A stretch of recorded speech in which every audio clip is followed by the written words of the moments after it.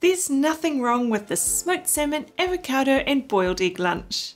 But what if you want to be fancy? Can we take these same ingredients and transform this plate into a work of art without too much extra effort?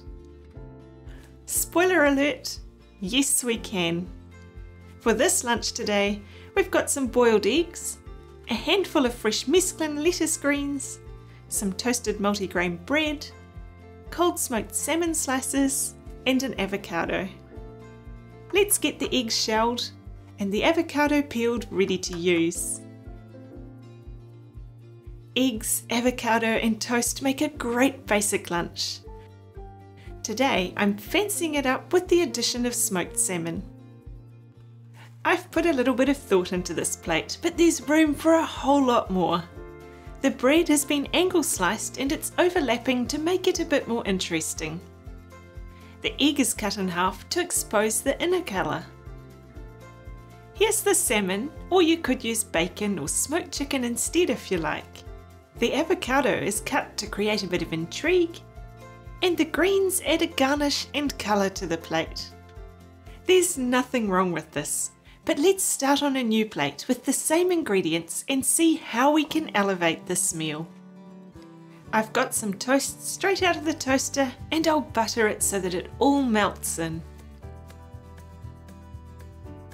Let's see what we can do with the avocado. To make it more decorative, you can fan it out or slice and roll it. It's a great canvas for creativity. You can make rows-like spirals by rolling up thin slices of avocado. Make sure it's perfectly ripe though. If it's still firm, this won't work.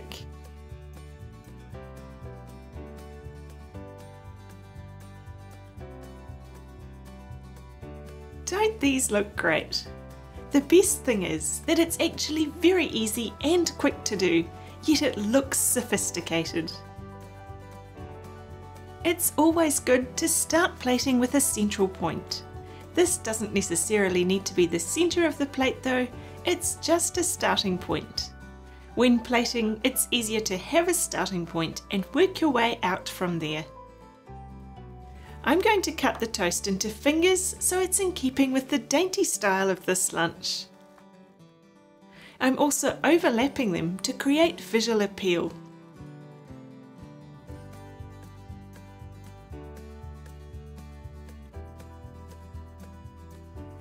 Next we've got the salmon. Think about how you can add the ingredients decoratively. Is there any folding or rolling or twisting you can do that can elevate the presentation?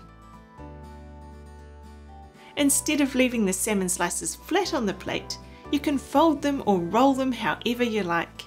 Anything will look better than leaving it flat. It's the special part of this dish and it deserves to stand out. I'm also sitting the little bundles on the toast because it's the focal point of this dish. Onto the lettuce garnish. Choose where you want to put your lettuce greens. You could place a bundle on the plate, but if you're more selective, you can add a few leaves here and there to fill in little gaps and add colour all over the dish. Are there any other little additions that'll make this plate look better? Yes, I've got some black sesame seeds. Look how they tie in with the plate colour. This plate looks great and a whole lot fancier than the first option, just like this.